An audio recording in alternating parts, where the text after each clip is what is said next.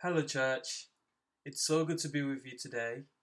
My name is Michael, and I'm part of the South Manchester location.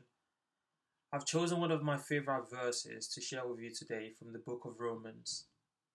Reading from the New International Version, Romans chapter 12, verses 15 and 16. Rejoice with those who rejoice, mourn with those who mourn, live in harmony with one another, do not be proud, but be willing to associate with people of low position. Both these verses resonates with me as I try to intentionally improve my own character on a daily basis through studying the Bible or just expanding my general knowledge, whilst also using things like perspective taking to try and understand what others might be going through spiritually, emotionally, and mentally or physically. And as the Apostle Paul said, we do not know it all and we can't know it all.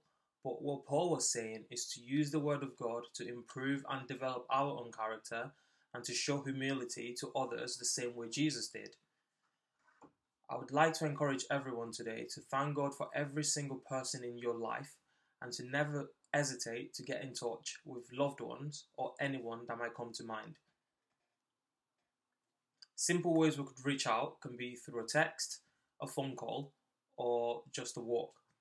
You never know how God can use you and your encouragement, or just by simply listening and being there to brighten someone's day who might be going through a rough time or just in need of someone to celebrate with. You might be that person to just lift someone up. Thank you all for listening, and to anyone watching this devotional, have a blessed day.